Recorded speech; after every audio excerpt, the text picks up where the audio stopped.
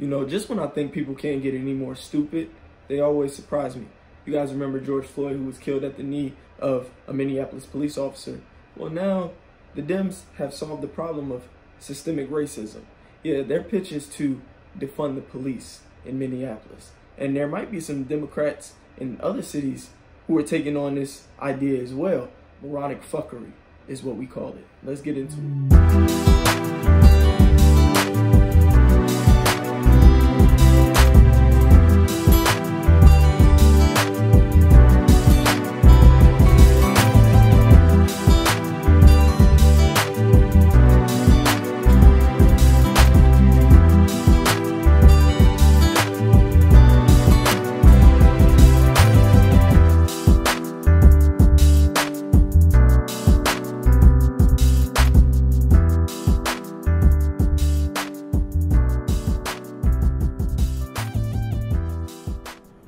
Stop treating us like animals and thugs, and start treating us with some respect.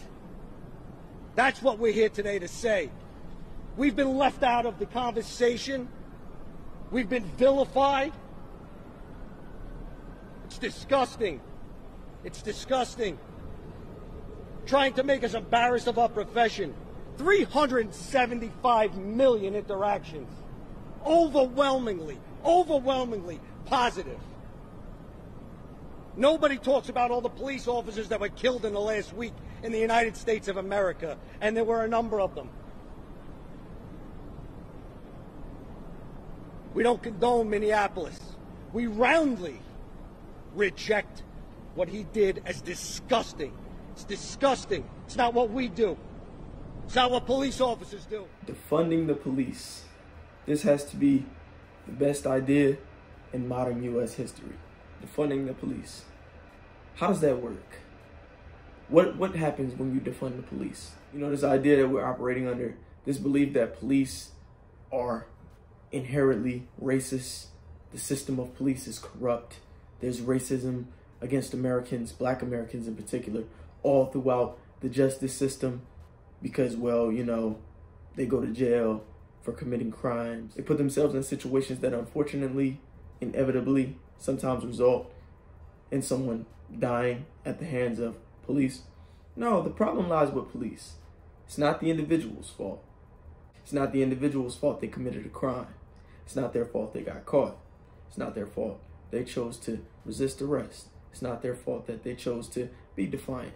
It's not their fault that they put themselves in a position to maximize their chances of either going to prison by not only committing a crime, but increase their chances of dying at the hands of a police officer if they choose to resist arrest or be violent, volatile, defiant, go for the gun. You know, a lot of the justifiable causes that ultimately lead to someone losing their life in an interaction with a police officer.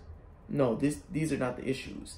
It's the system. It's police officers. Do you guys know that human nature is plagued with selfish desire? You know, humans commit crimes because we have a corrupt nature, a selfish desire to want to please ourselves, to survive, to try to attain things that we may not have no other means of attaining other than breaking the law. Yeah, that's what police are for. That's why we have police officers. You see, we have a justice system. We have laws and lawmakers, and we have individuals who uphold that justice system. That's police. Those are the guys we call police officers. They uphold the justice system. And by opting to defund the police, we have concluded that police are the problem. We forget about the fact that there were 375 million interactions. Overwhelmingly positive. 375 million interactions between civilians and police last year. We forget about the fact that only 245 Black Americans died at the hand of police, only 9 being unarmed. We forget about the fact that 399 white Americans died at the hand of police, only 19 being unarmed. 375 million interactions. And police are the problem. So what happens when we defund the police? You guys remember George Zimmerman, right? The guy who got into a tussle with Trayvon Martin, killed him because Trayvon went for his gun, so he shot him. Guys remember that guy? vigilante. Remember the outrage America had because of what happened when a civilian tried to take the law into their own hands because he didn't wait for the police officers to come to the scene. He decided he was going to do it himself. Or how about Ahmaud Arbery? You guys remember Ahmaud Arbery?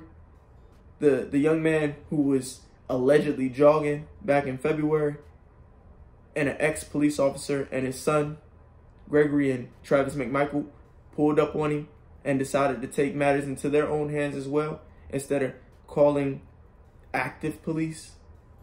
Remember what happened to Ahmaud Arbery? And you guys really believe that putting the law into the hands of civilians is going to solve the problem?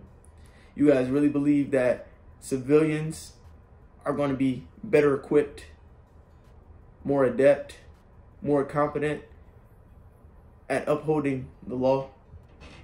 This is moronic fuckery. This is absolutely absurd. This is an asinine idea to eliminate or defund the police department. Why? Because we're operating under this illusory perception that there's an epidemic of police brutality when there indeed is not.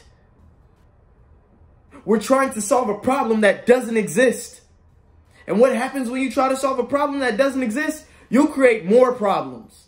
I want you guys to take a look at this list right here. You guys see this list? These are the most dangerous cities in America. As you guys may know, a lot of these areas are predominantly black, predominantly Hispanic. A lot of these cities are really, really high in violent crime and homicide rates compared to the national average. Some as high as 5 times the national average. What happens in these neighborhoods when we defund police? You guys think homicide rates are going to decrease? You guys think violent crime rates are going to decrease? It's interesting. What about the fact that we still have to deal with criminals? The fact that we still have to deal with criminals is an issue. Because just because we eliminate the police, that doesn't mean the crime is going to stop. You see, even if we eliminate police, crime will continue to happen. And crime happens at the rate they happen at with police. So what happens when we defund the police? When we get rid of the police department? What becomes of these communities who are already crime-ridden, homicidal hellholes? Defund the police? You know, it's so interesting. We hear a lot of conspiracy theories about the purge. How the government wanted to wipe out black people. What do you guys think is going to happen when we get rid of police? And who do you think will be on the receiving end of most of the violent crime? Which demographic do you believe will be eliminated the most? Whites? Nope. Hispanics? Nope. Asians? Nah. Jews?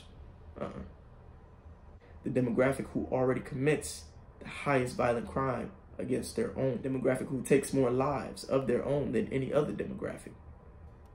Black Americans. You see, it's easy for Democrats to push to defund the police. It's easy for people in high positions of power to push through with that. They can get protection. They can afford personal protection. The average American can't afford personal protection.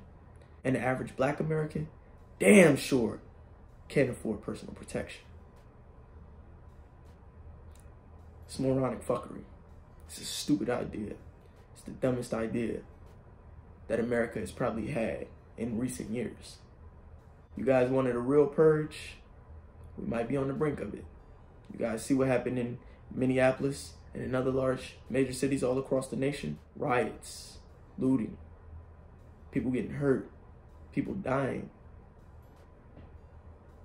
Humans need law and order. We need structure. Otherwise, we all behave like animals. So what do you think will happen when we take away the authorities? How much justice do you think will be served then? No cases get solved. No crimes are stopped. No criminals are deterred.